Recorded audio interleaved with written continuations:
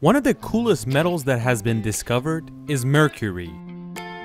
Because it's a metal and it's in liquid form in normal temperatures.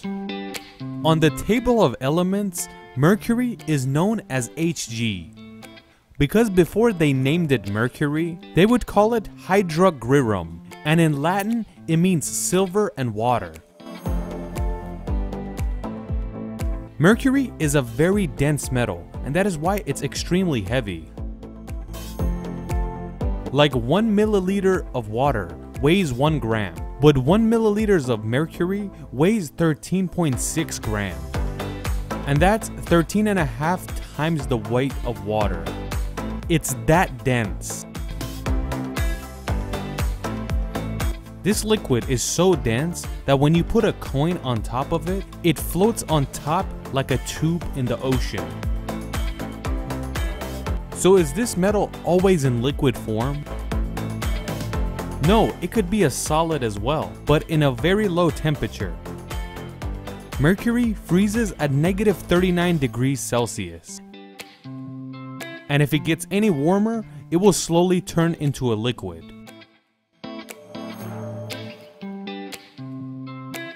From the other side, it turns into gas very easily. And at only 360 Celsius, it will turn into gas. But we have to know that heating up mercury and turning it into steam is a very dangerous task because there's chances of explosion, and breathing the fumes could be extremely dangerous. If you touch mercury and afterwards you touch your eyes or anywhere where flesh is exposed like your mouth, and if the mercury enters your body, it could be very cancerous. But it doesn't cause any danger through the skin. This metal shouldn't be handled by just anybody, and it should be worked on in a laboratory. It is true that it doesn't enter your skin, but handling it is dangerous. This element is so dense that when you pour it on the ground, it doesn't spread everywhere like water, and it tries to stay together. If there's different drops next to each other, they try to go next to each other and combine and create one puddle. Just like every other type of metal, mercury is a good electrical conductor. They use mercury for different types of switches, and it turns it on and off with gravity. So when the gravity comes down, the mercury connects the wires together and turns the light on. And when it goes down, it stops the connection and the light turns off. The name of these switches is called the tilt switch. Where does mercury even come from? Where is the mine? We have to know that this mercury you're seeing right now doesn't look like this in nature, but you could get it from the nature. There's a type of rock called a cinnabar. There's two different colors to this rock, red and black. The red one was so red that back in the day they used it as a red pigment to color stuff. Both red and black cinnabars could be turned into the mercury we know, but they have to get roasted.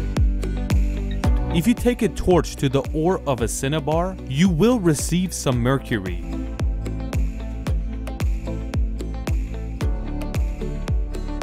If you pour mercury onto aluminum, the aluminum gets angry and has a reaction.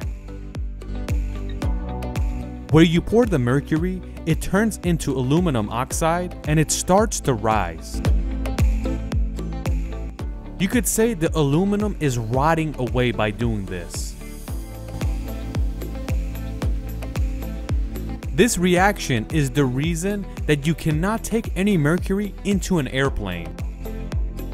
Because most of an airplane's structure is made of aluminum, and as you guys can see, it's not a very safe element to have on board. If you insert your finger into mercury and pull it out, you'll see that your finger is very dry. So why didn't any of it stick to your finger? Because it's so dense that it doesn't like to insert the pores of your skin. Or in other words, the atoms are in a way that can't insert the pores of the skin. But if you end up touching mercury, you have to know that you need to wash your hands very thoroughly, and you have to make sure there's no mercury left on your skin. But you also have to know this: people that work with mercury for a very long time have a higher chance of mercury entering their body. Because you could see this in scientists back in the day. Scientists that worked with mercury for a very long time, and they were very careful with it, but they ended up getting cancer anyway. Nowadays, people that handle mercury on a regular basis have their correct clothes, gloves, and masks to work with it, and they don't want to risk anything. And it's good to know that back in the day, mercury was in medicine as well. The most famous medicine that had mercury in it was calomel. This was a form of laxative, and a lot of people would use it. Then they realized that mercury is poison for humans, and after around World War II, they took away mercury from medicine. But still, mercury is used in some vaccines, and it's in the vaccine to prevent fungi or other types of bacteria. But some people believe that the mercury in the vaccine could cause autism, but scientists have not found anything related to that.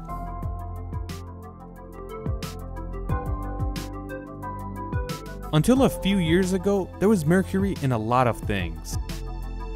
Thermometer, which is the most famous one we all know, batteries, and different types of fluorescent lights.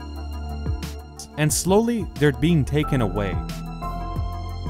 It's good to know that bullets used to have mercury as well in them, because they would mix ethanol and mercury nitrate, and they would get a white type of gunpowder that would be inserted into bullets. But let's talk about the history of mercury, which should be interesting for you. The name of this is Mercury, and Mercury was the name of a Roman god, and it's also named after the first planet closest to the sun. But Romans didn't discover mercury.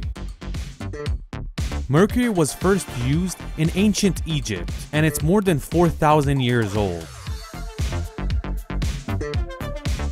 We don't know what they used it in ancient Egypt, but it was found in the graves of different people, and the historians and archaeologists found it in their graves.